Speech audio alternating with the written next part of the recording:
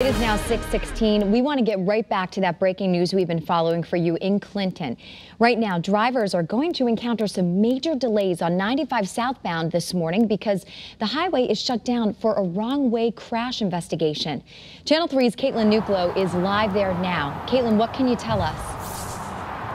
Well, it took us quite a bit of time to get here, Nicole, because many of the roads in this area are shut down and the side roads have a lot of traffic on them. Let me show you what's going on behind us. We found an overpass here where we can see what's going on down on the highway. So this is 95 southbound, as you mentioned, between exits 64 and 63 in Clinton is closed right now. So you can see that there's some emergency vehicles here on the roadway down below. We know that the crash involved a commercial vehicle and a car, and one of the vehicles was driving the wrong way. We do not know which vehicle was driving the wrong way right now. That's one of the things we are waiting to learn from police. We also know that people were hurt in this crash, but we don't know how badly they were hurt.